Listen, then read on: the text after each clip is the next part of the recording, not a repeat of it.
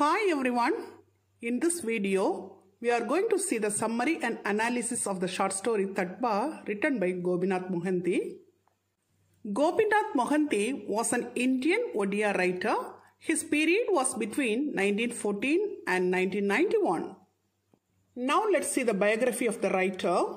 Gopinath Mohanty is the most important Indian novelist of the mid-20th century. He was a prolific Odia writer. He was born on April 20th, 1914 in Nagabali, Cuttack. He was the winner of the Jnanpith Award in 1973 for his epic Matti Matala, which was translated into English as The Fertile Soil, and the first winner of the National Sahitya Academy Award in 1955 for his novel Amrudara Sandana. From 1938 to 1969, he worked in the Odisha Administrative Service. Then he served as an UGC Distinguished Visiting Professor in Utkal University in 1976. In 1981, the Government of India conferred the Padma Bhushan on him in recognition of his distinguished contribution to literature. In 1986, he joined St. Joe's State University in the United States as an adjunct professor of social sciences. He died at San Jose, California on 20th August 1991 at the age of 77. Tadpa is an important short story written by Gopinath Mohanty. In this story, Mohanty portrays the lifestyle of Dongriya Hons, the tribals of Niyangiri Hills in Koraput district. Mohanty highlights the mindset and lifestyle of the tribals of Niyangiri Hills in Koraput district. The story reflects Mohanty's great love for the tribals, his deep sensitivity to their struggle for existence, their pride and predicament, and the impact of new waves of political transformation sweeping through rural India, which eventually influenced the tribals immensely.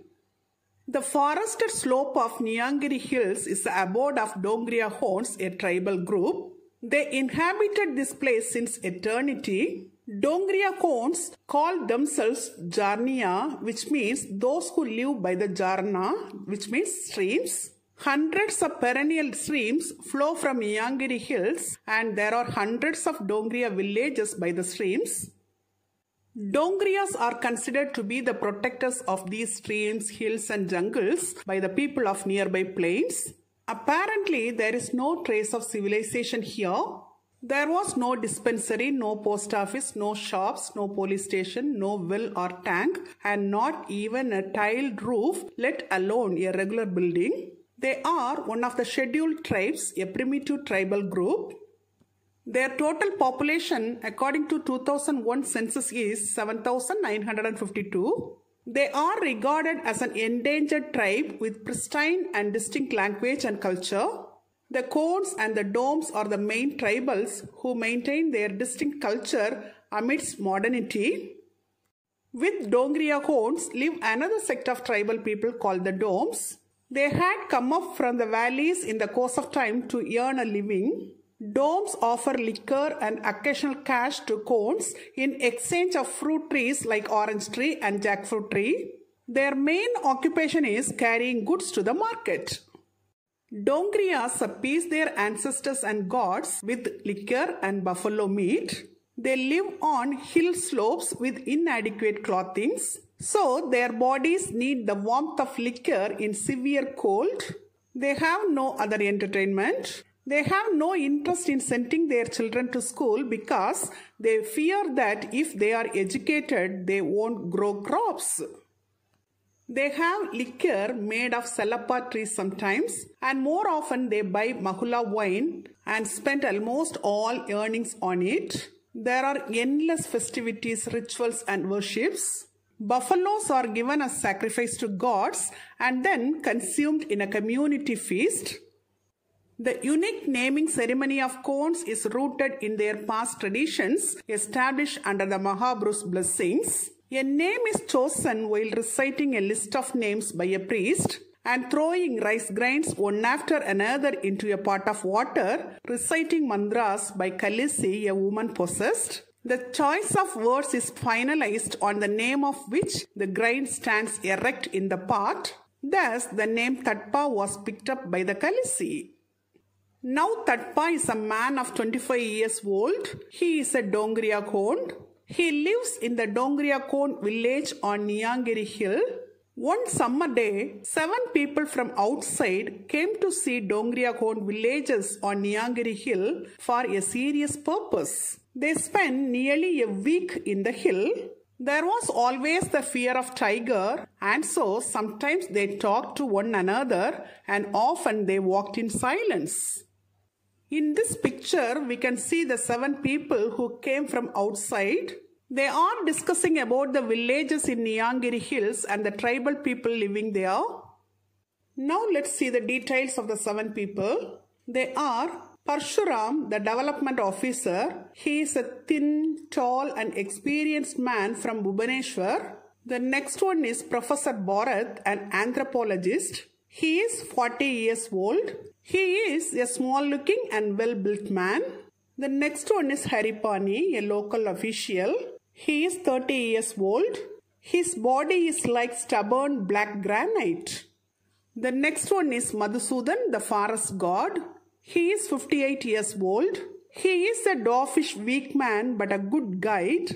The other 3 persons are Makara, Najuru and Ramaya. They are chaprasis who are like our office boys.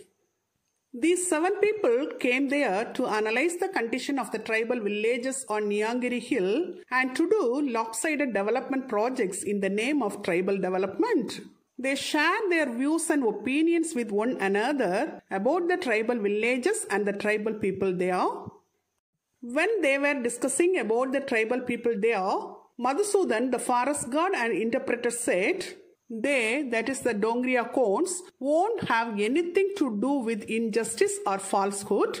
They are totally committed to their duties, but they won't change their habits. They won't brush their teeth or perform ablution or go to school or give up drinking. Any advice in this regard would fall on deaf ears." Then Haripani, the local officer, said, "When forests open up, civilization comes in. Those who come from outside to serve among them, and you need plenty of them, need housing, drinking water and other facilities. It needs 20 or 25 lakhs investment, school, dispensary, piggery, orchards, some factories. If fortunately some mineral deposits could be discovered, then another Roorkela could be started and it would take very little for these people to change." The 7 people had debated the issues of the Khonds openly. They expressed their views and opinions very strongly and frankly, and then became silent on thinking the dangers on their way. It was night time. Suddenly they spotted a shadow in the dense forest. It was moving and then became steady. Parshuram flashed the torch. There they saw a person bare-bodied with a loin cloth and an axe on the shoulder. Parshuram asked, "Who are you?" He replied, "I am Tadpa." He is a Dongriya Khond about 25 years old. He asked for a beedi from them. They gave it and he started smoking. They started walking along with him at that late hour of night in that dense forest. Haripani asked him, "Are there tigers in this forest?" Tadpa said, "Of course there tigers are. It has eaten many and it lives near that waterfall." Then Haripani asked, "But you are going alone at night. Are you not afraid?" Tadpa replied, "This forest is ours. I am not afraid. I climb the hill at night to guard my crop. Whenever there are other needs, I walk into the forest. And today, such a great need." Madhusudan asked, "What is it?" Tadpa laughed and said, "It is for a Dangdi bent. I am on the way to Benubali village." Except Madhusudan, nobody knew about Dangdi bent. So Madhusudan explained about the Dangdi bent to others. It is a custom of choosing life partners. Dangda refers to boy and Dangdi refers to girl. Now Tadpa was going to get a bride in the neighboring village. Dongriyas follow a peculiar custom for selecting their life partners. Dangdas of one village going to neighboring village to dance with the Dangdis of that village. They were looked after well, spent the night singing and dancing and returned in the morning. In the midst of songs and dances, they choose their life partners and marriages were solemnized thereafter. Tadpa asked these 7 people about their experience as Dangda when they were young. They said they have no custom like this. Tadpa asked, only when 2 persons come to know each other through songs and dances, laughter and play, only then can they build a proper relationship. Otherwise, how can they make it? We are Dongriya. Dongriya is the king of Niyangiri. Then Bharat asked, is it true that the Dangdi does not sit in your lap? Instead, you sit in the Dangdi's? Tadpa said, yes, the son sits in the lap of the mother. But is not the Dangdi a mother? We are sons. Dangdi is the mother. When a child, we sit in our mother's lap. When we grow up, we sit in the lap of the Dangdi who chooses us. When I am old and drop dead, I will sleep in the lap of another mother. Dardani Basumati, she is the mother of all of us. Thus, they started walking, talking among themselves. On their way, Tadpa said, these forests and hills are our home and you are our guest. The wild animals are like our brothers. Now they were on the Sakata river. Penubali village was 4 miles away from here. Tadpa had to go there. He showed the way to the 7 people to reach the road in the left and he entered into the river to reach his destination in the right. When Tadpa was about to leave, he came to Parshuram and said, give me 25 pies, I will eat something. If I can't take money from my parents for something to eat, from whom shall I take it? Parshuram gave 2 10 pice coins and Bharat gave another one. He thanked each one, left with a rapid stride and vanished into the dark in no time. His song was heard in the distance. A little ahead, something sparkled on the ground. Bharat bent down to see. There was 1 10 pice coin. Next to it was another. They were fallen from Tadpa's hand. The 7 people thought that if he had no care for money, why did he entreat us so much for it? Madhusudan said this was his way of honoring you as his parents. Again he said, he is almost like a child with so much intelligence. Money is like bubbles in his eyes. Now they looked back a little. The Niyangiri hills seemed to be asleep in the moonlight. They reached the road. They continued their discussion for the development of Dongriya homes. With this, the story comes to an end. Till now, we have seen the summary of the short story Tadpa. Now let's see the critical analysis of this story. In this story, Mohanty chronicles the endless plight of the tribals and their oppressed milieu. He has deep faith in humanity and hence concentrates on the plight of the aboriginals and offers an extensive detail on their lifestyle and the consequent suffering that they endure through neglected living. He has revealed the customs, traditions and superstitions of the tribals of southern Odisha. He sincerely attempts to bring out their trials and tribulations to survive against the adverse situations, sometimes against natural calamities and sometimes against man-made despondencies. The story explores the problem of land alienation and deprivation, which has increased in magnitude and complexity with the migration of non-tribal farmers.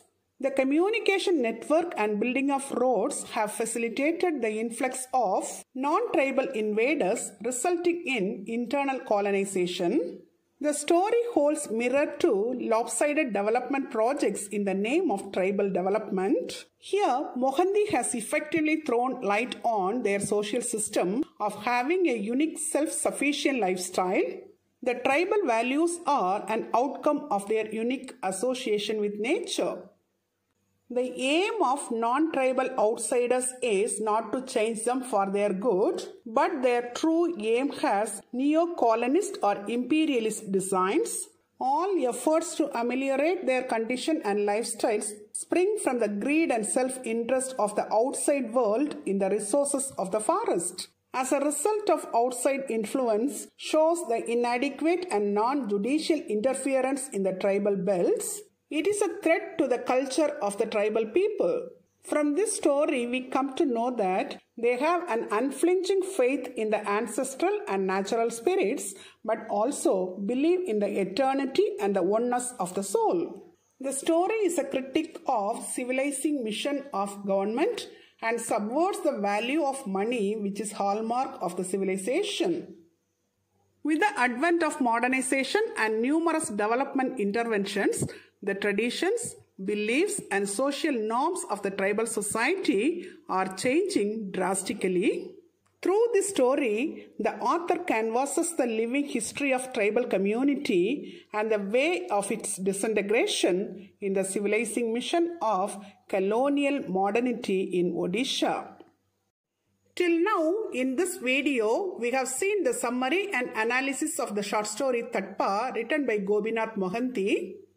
Hope you would have understood it very clearly. Thank you for listening.